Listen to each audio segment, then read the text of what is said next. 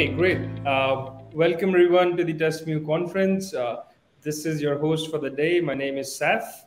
I'll be the host for the session. We're going to talk about testing as a service today.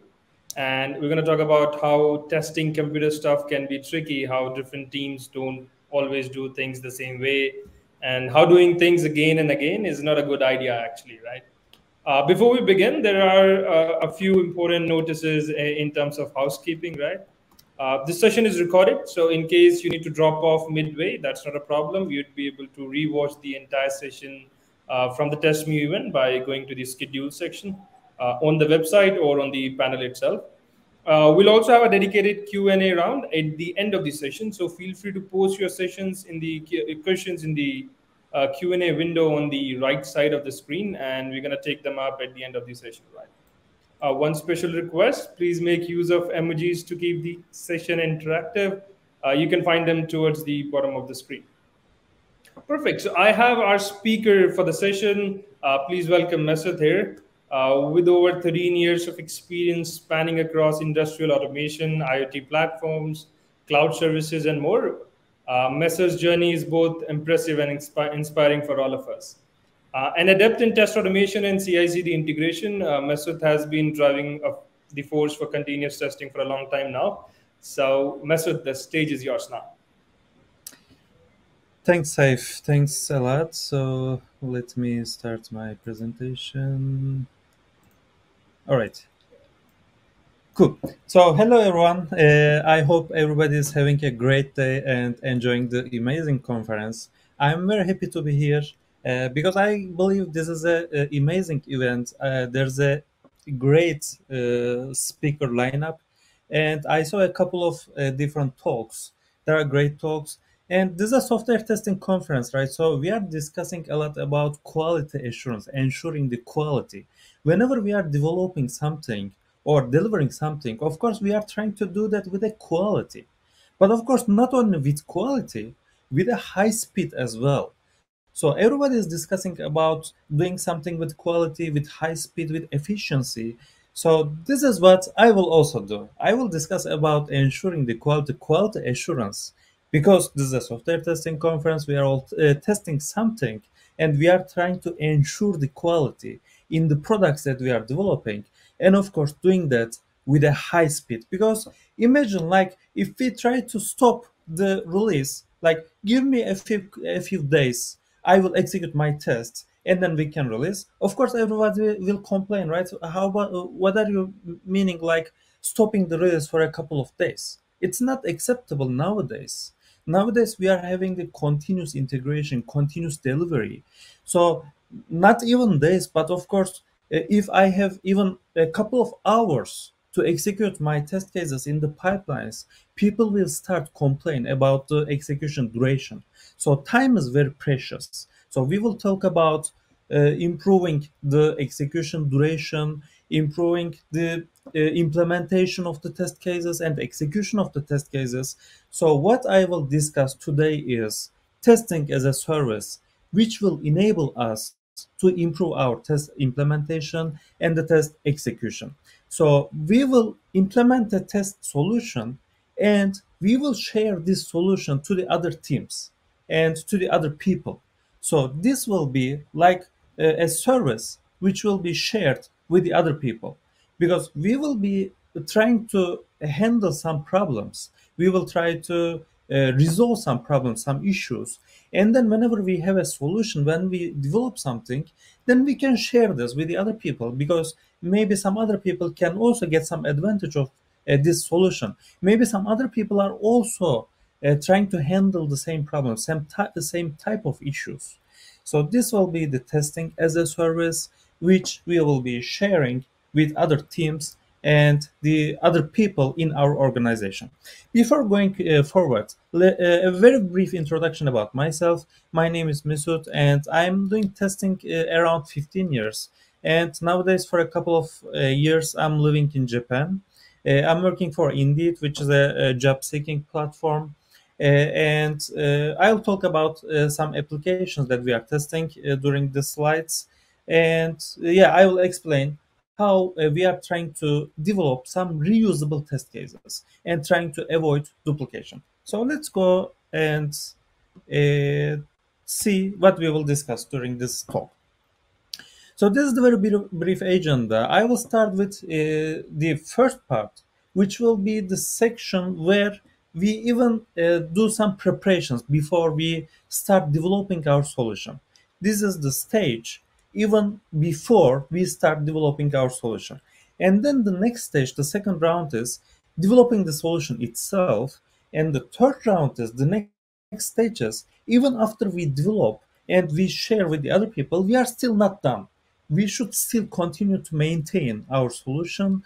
It will be the continuous monitoring, continuous maintenance, and supporting the people that we share our solution, and how we can support, or we can meet their requirements, or additional maybe change requests or additional feature requests.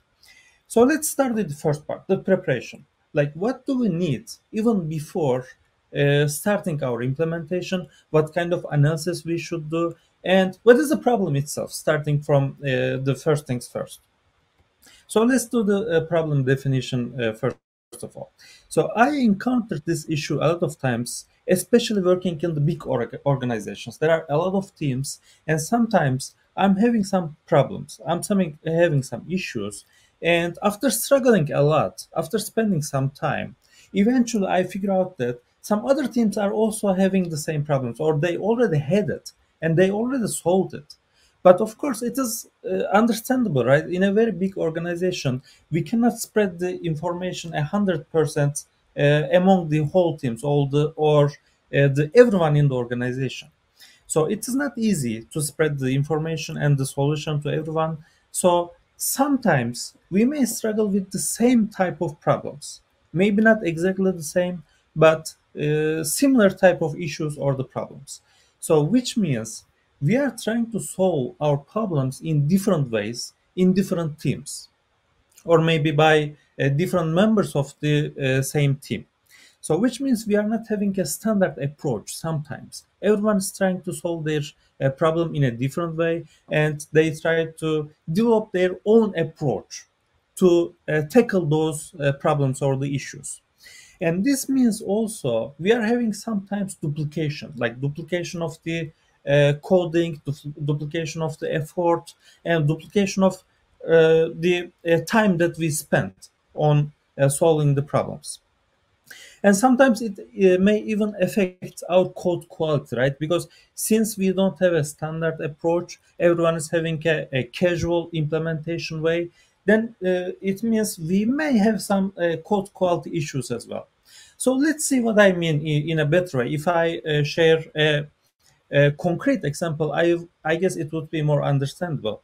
So this is a very simple scenario. It is super simple, and in this scenario, we try to execute one very simple test case in which we try to locate a button on a web page, and after clicking that, we will assert the label on the button will match with an expected string. This is the super simple test case. For even this super simple and short test case, we can still say that there are 4 different ways of implementing this test case. I mean, there are at least 4 ways, but I'm sure there can be some other ways as well. But this is just to illustrate there may be different ways to implement the same scenario in different ways. And it is regardless of the language or the technology that we are using. In this particular example, I share a code which was implemented by Cypress test framework, but it can be with any other thing. The key point here is there are lots of different ways to achieve the same target, or to implement the same problem. So for this, we can see there are different ways. There is no standard approach. But additionally, since everyone is having their own approach, some of them may have some anti-patterns that we want to avoid. So there is no guarantee that we don't have any code quality issues if everyone is having their own approach. So this is one risk, right?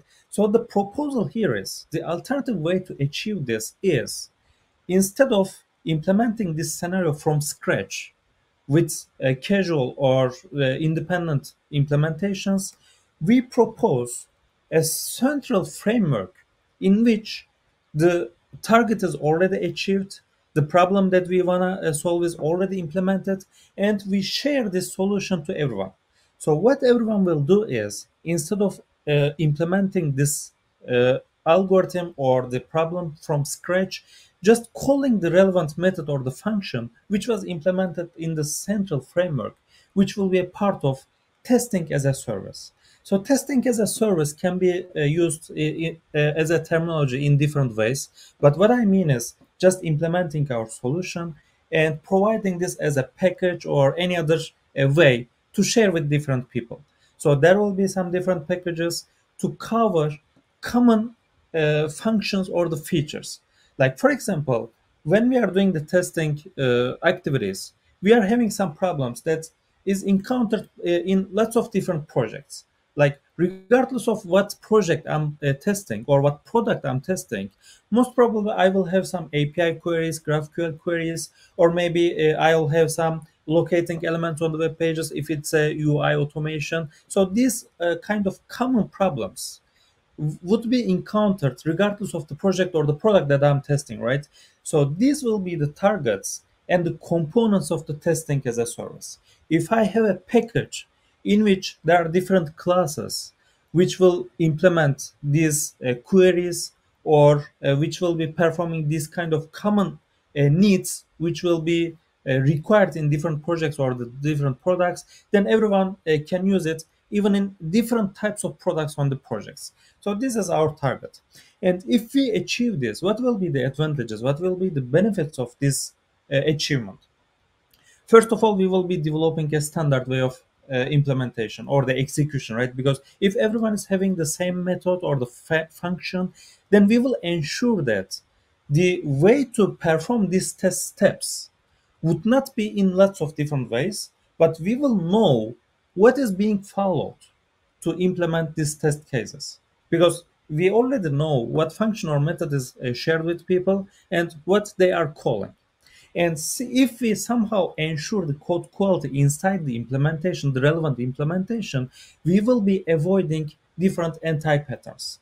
In the previous example, we saw that there are some dummy weights, right? Normally, we don't want to add them or cover them in our test implementation. And in our implementation in the central framework, since it will be already implemented by the test experts or the domain experts by doing a comprehensive analysis and doing a code quality checks, then we will be ensuring that all the potential risks and the code quality issues would be eliminated. And other than that, of course, the duplication would be removed because everyone would not be implementing from scratch again and again. Everyone will just call directly the relevant function to maintain their requirement or the need to perform their test cases. And on top of that, this will be like removing the duplication and providing a common solution. But on top of that, inside the central framework, we can provide some additional features, like maybe some monitoring features. Whenever we perform our test cases, we can already track different metrics, which will be already performing during the test execution. This will be a part of the test as testing as a service. And when people are using our solution, which we will share to the others, then they would be already improving their monitoring activities or the even the traceability of the implementation and the execution activities. Cool. So this is the problem and the proposal. But to achieve this, what kind of roadmap we should follow? Because to achieve our target, we should have a plan, right? Concrete plan. We should have some different stages, different checkpoints.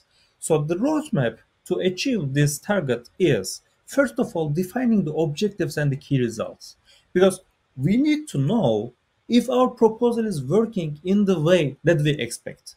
For example, if we expect some advantages and the benefits, but if our solution does not make any change or does not make any contribution to this in terms of these advantages or the benefits, then we can conclude it is not working in the expected way.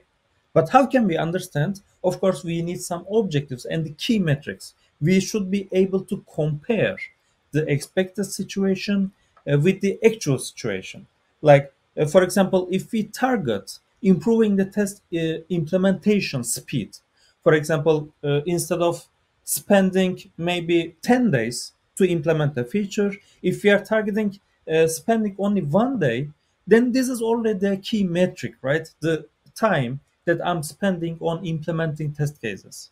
So I should be able to track this metric. I should be able to measure the time that I'm spending, and it should be transparent. It should be visible, and I should be able to track this continuously to understand whenever I provide my solution if it is really helping people to achieve this target or not. And then after defining the objectives and the key metrics, we can collect different requirements. Oh, okay, we will try to implement some solution, but what will be the components of this solution? What are the requirements that I will include in my central framework? This will be the requirements, and after I collect several requirements, of course, I can do a prioritization to decide from which feature I can start my implementation and from which I can continue, so on and so forth. For example, starting with the objectives and the key metrics, let me share a couple of them to better explain you what I mean by setting some objectives and the key metrics. In the beginning of the slide, I explained to you we are discussing ensuring quality. Whenever we are developing some products, we try to ensure the quality in the products that we are developing and delivering, and we try to do that with a high speed, with a high efficiency, right? These are the two different dimensions. This is, I believe, this is the motivation of the quality assurance teams: ensuring the quality, improving the speed or the fast delivery. So these are the two fundamental components. So my key metrics are aligned with two different dimensions. In terms of the quality, of course, we can check the test coverage, like what kind of features are already covered by the test cases. But as we already know, the test coverage itself does not mean too much. Like if I have 100 test coverage, or let's say 90% test coverage, what does it mean? It doesn't really mean too much. But on top of that, not only quantity, but also quality. Like, what is the capability of my test cases to find the issues, to detect the vulnerabilities, to detect the weaknesses of the product? Then, if we combine these two, like the coverage, the quantity of the test cases, and the quality of the test cases, they are capable of finding the issues, then we can have an idea, have an insight about the quality of the test cases, or the quality of the features that we are developing. On the other hand, in terms of the fast delivery, what kind of features or metrics we can track? Like, of course, we can track the automation ratio, because most of the time automation is faster than manual testing. Not necessarily, but most of the time. This is one metric that we can track. But of course, similarly, not only that, but also the execution duration, because I might have 100% automation ratio, but still my test cases might be slowly running, right? So I can track which test cases are slowly running or which are already running in an efficient way. So execution duration and even the implementation duration, like whenever a feature is released, how much time do I need to implement the relevant test cases? Or even can I do the parallel implementation whenever the feature is designed in the first place? Can I already start my test preparation in the meantime as the development teams are doing their development activities? This is the ideal case. But sometimes there might be some gaps or some time difference between the feature release and implementation. So what is the time that I need to implement my test cases? And other than that, maybe I can track the false alarm ratio, like when I execute my test cases, what percent of the test cases are reporting correct results, but what percentages the false alarms. This is one metric that I can track. And even for those kind of false alarms, similarly, what time do I need to fix those test failures? These are all the key metrics aligned with the two dimensions, in terms of our motivation to ensure the quality, and we can continuously track this to understand if our proposal is helping or contributing to the people.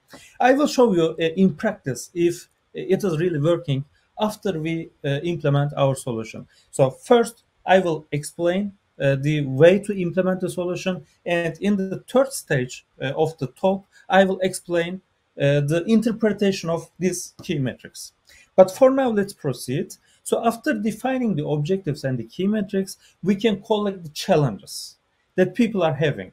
So in my practical example, I talk with several teams in my organization to understand what kind of common problems all the teams are having.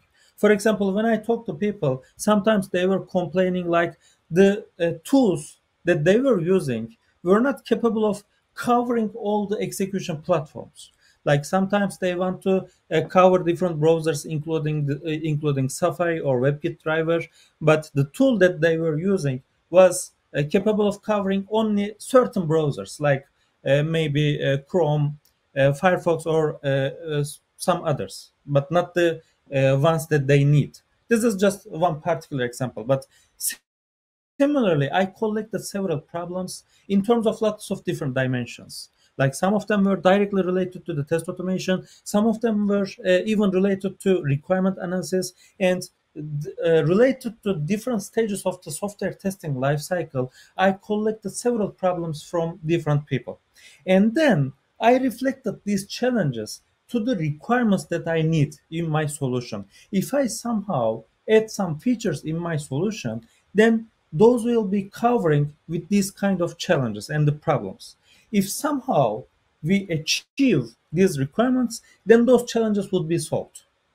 So for each problem, I try to map a potential or candidate solution or a proposal.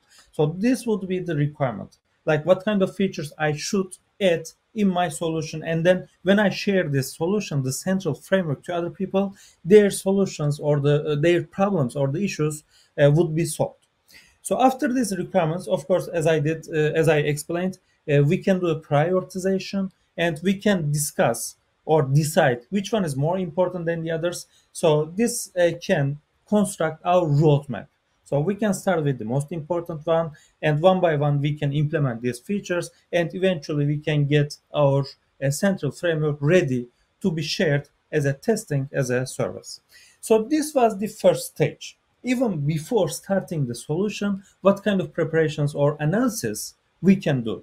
So we discussed so far the problem itself, which is the duplication and common problems faced by different people. And we discussed the solution, which would be instead of trying to build a solution from scratch, just using a common approach in which all the anti-patterns or all the common problems were already solved by some domain experts. And for this achievement, we discussed what kind of metrics I can track and what should be our roadmap, like the collecting the requirements and the prioritization. So far, so good. Now I know what I have to do. So now let's see how we can implement this solution. So in this part, we will discuss about building a central test automation framework.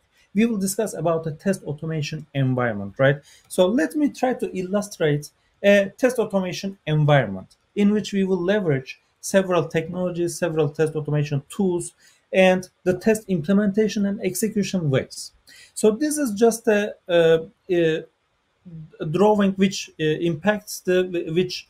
shows how the tests are executed.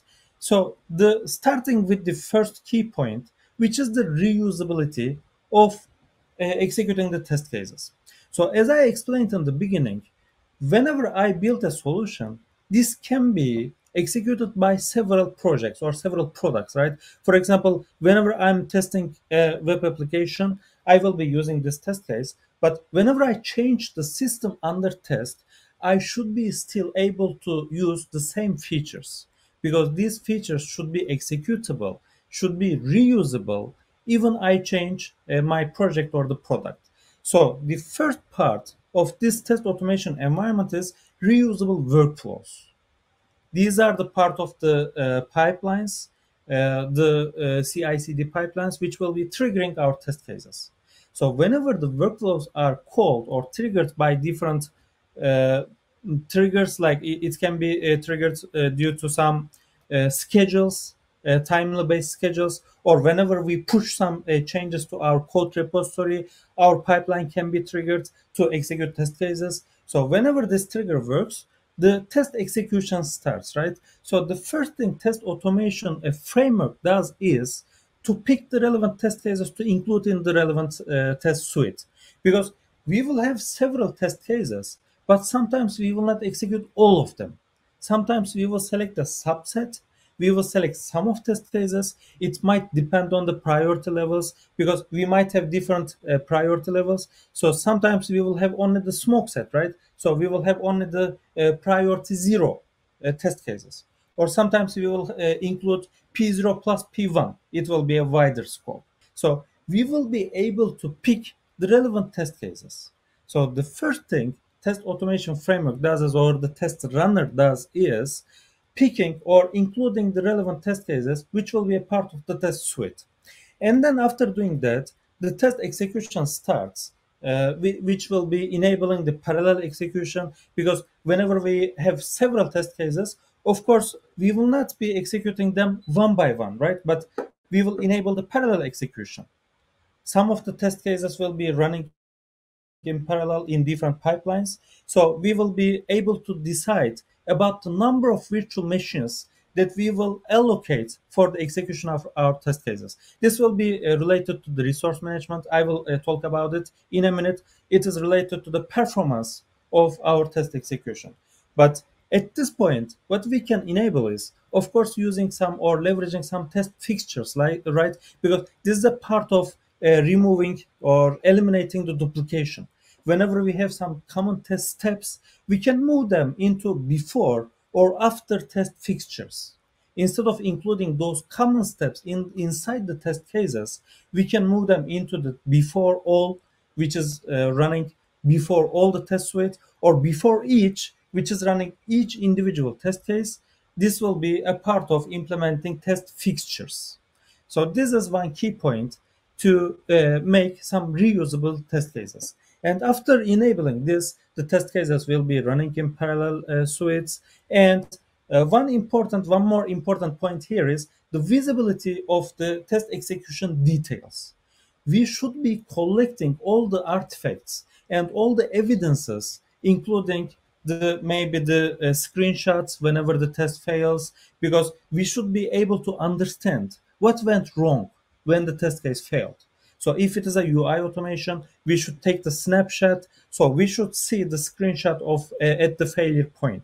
Not only the screenshot, but also the logs and all the other evidences and the artifacts. And we will be reporting that into the dashboard that we will building. And in this way, we will be able to do a comprehensive analysis to make our failure analysis, to understand what are the root causes for the failing test cases. Sometimes they will be failing due to the product issues. Those will be the bugs, real bugs. But sometimes instead of, or rather than real bugs, we will be having some test smells. We will be the failure stemming from the test code itself, not product. Those are not real bugs, but some false alarms. So in that case, we will be understanding the problems stemming from the test code, and we will be maintaining and fixing those kind of issues in the test code. So this is a very brief explanation, or just drawing depiction of the test automation framework.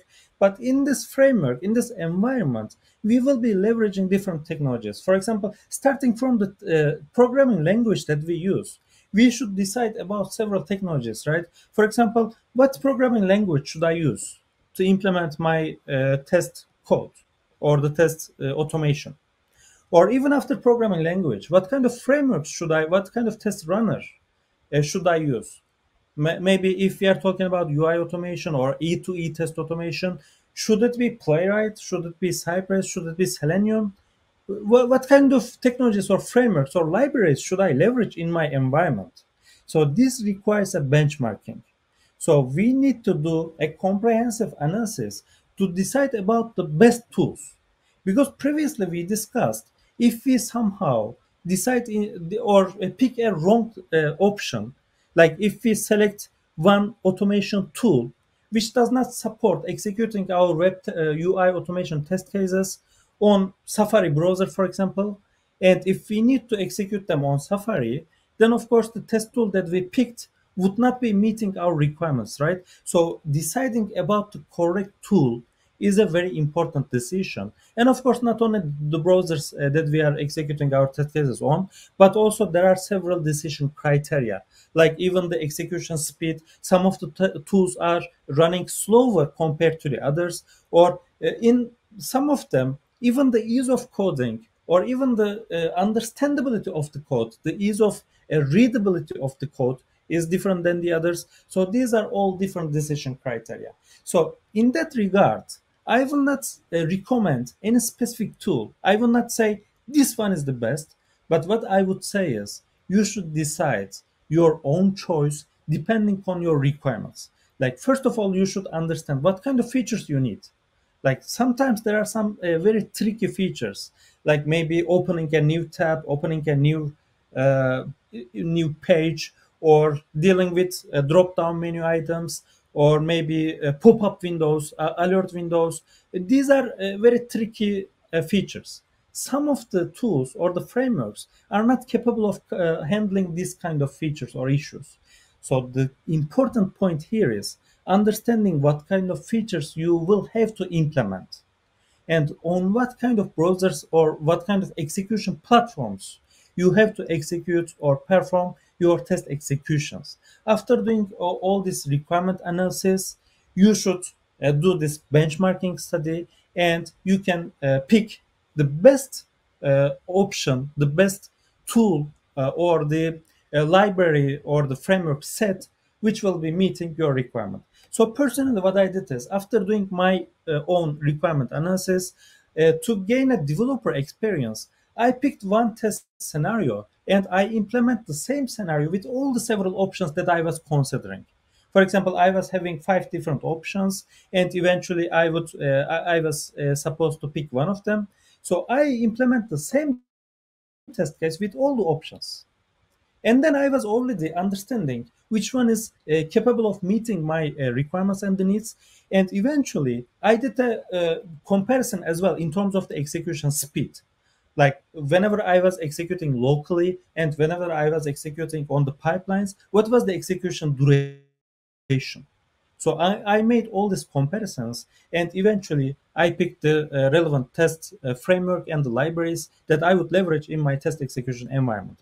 So after deciding all this architecture and the components of the test automation framework, there are some certain quality dimensions that we should keep in mind before we start implementing our features. These are all the maybe the non-functional aspects of the quality, right? Because we are not talking about only functionality, but there are several non-functional aspects of the quality. For example, if we are having or if we are building a test framework, test automation framework, it should be flexible, integrable, scalable, and it should be supporting picking different priority levels, and of course it should be reliable and its performance should be good enough, like what would be the resource consumption, and whenever we do some multiple executions, what is the execution speed, or what number of virtual machines or memory we need to complete this execution. And of course, whenever we are implementing our solutions, what is the understandability of the code, what is the readability of the code. Whenever we share with some other people, would they be easily understanding this code? Because if it is not easy to implement on top of this central framework, then people will not use it, right? They will struggle to use it, they will struggle to understand. If we don't have the transparency, if we don't have the documentation and troubleshooting features in the central framework that we are sharing to people, people will not use it. So these are the important dimensions. This part I'm skipping a little bit fast, because if we talk about discuss about all these dimensions in detail, it will be a different maybe a talk topic. So I will just highlight different dimensions that we should keep in mind but after that, just whenever we are developing some different features, we should consider if we are meeting these kind of quality dimensions or not. So this will be the last part of the implementation, and let's see, even if so far we saw the problem and the solution and the implementation. So if we implement such kind of central framework, and if we share this to other people or to the other teams as a testing as a service, then what will we have? How can we understand the benefits or the advantages of this solution or a service which we share to other people? So our motivation was speeding up the implementation, right? So what I did in these terms to understand if this solution was contributing to speed up the implementation. So first, I analyzed what was the components of the implementation. For example, this was just one test case, which was a UI automation case. And in Jira, which was the tool that I was using to track my issues, the project management tool, I had some tickets to complete this implementation. And inside the ticket, I have some subtasks. Like, for example, to complete this automation, first of all, I should define all the locators on the web page that I was supposed to automate. And then after I define all the locators, I should complete the test steps one by one by implementing all the algorithms and the features that I need to implement. And for that, I realized that there are lots of several options. For example, whenever I was figuring out the locators or the selectors to pick the elements on the page or the components of the web page, I could use several different options. For example, on this right-hand side of the slide, I put lots of different options. So I realized when I was trying to do that, I was spending some time to do this analysis. Like, which approach should I use? Even the type of the locator or the selector, right? For example, should I use the XPath or the CSS path or the IDs of the elements? Of course, most probably using the IDs is the best option if the elements have any, but if they don't have any specific unique IDs, I should use some different ways. Like, I should use the XPath of the elements or CSS path or lots of different features or attributes of the elements, right? But which one is the best? So trying to do that analysis, I was spending some time. And then I was spending some time to implement the test steps because test scenario is composed of different steps, and I had to implement all those steps. So these were the points where I was spending some time. So I will track these tasks on which I need some time to complete. But first of all, let me show you how it looks like. For example, on the left-hand side, you can see how a test case looks like if I try to implement that from scratch. If I try to figure out all the locators, and if I try to automate all the user interactions, like clicking to the buttons or providing the key inputs to the text fields or all the other user inputs and performing the user actions and eventually doing the assertions.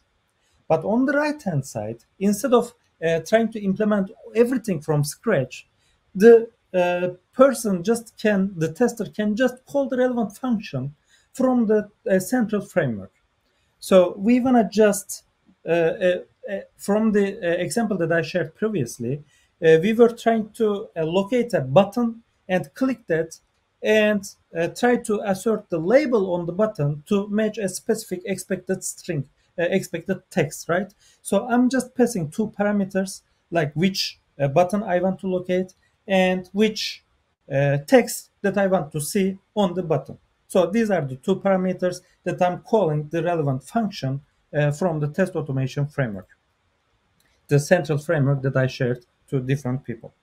So when I measure the outcome, the results, I saw that, like previously, if I implement everything from scratch, I was spending 2 hours in average to define all the locators on a web page. Whenever I have a new web page to automate, I was spending around 2 hours. This is not taken only from one task, but I pulled several tasks from Jira, and I took the average time that I'm spending on this kind of tasks or the issues. So my result was I was spending 2 hours to locate the elements or the locators, and then I was spending 3 hours in average to complete the test automation. So 5 hours was the total duration that I was spending to complete my test automation. And then I tried to measure the same duration that I spent to complete my automation by using the central framework. Then I figured out that I was spending only 30 minutes to spend to complete a similar test automation, because I already have all the elements on the web page, because it's already known, and I already have the common features. Like whenever I try to do a GraphQL query, the relevant feature is already inside the framework, so I don't have to implement that from scratch, but I can just use the relevant function from the framework, right? So this was from 5 hours to 30 minutes. This is the outcome and the benefit of using this central framework.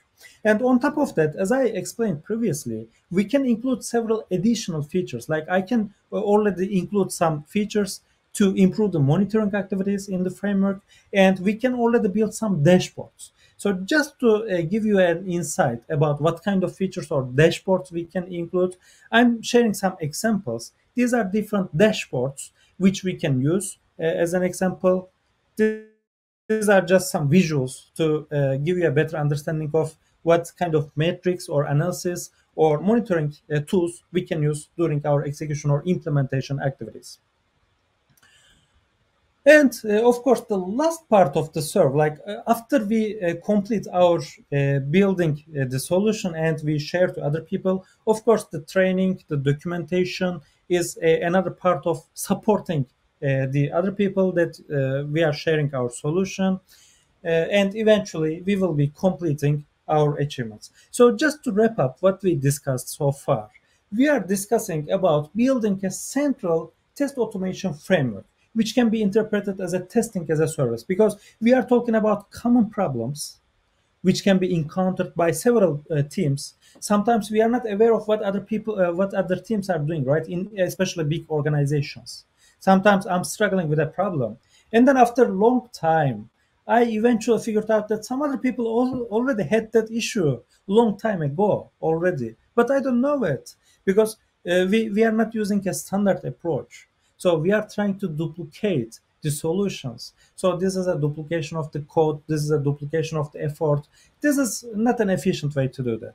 So our proposal was developing a central framework, central test implementation and automation and execution way, and sharing to all the other people and other teams in our organizations. So we discussed how we can define or design our architecture, and what kind of quality dimensions we can keep in mind to implement our features, and eventually what kind of monitoring activities and what kind of metrics we can track to understand if the solution is really making some advantage or having some benefits in terms of our achievements.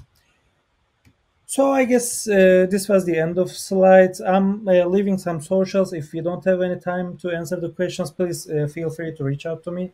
But if we have some time, we can go over the questions if we have any. Safe. Great. Thank you for the session, Mesut. Unfortunately, we're over the time, so we don't have time for the questions, but there are very interesting questions in the Q&A section.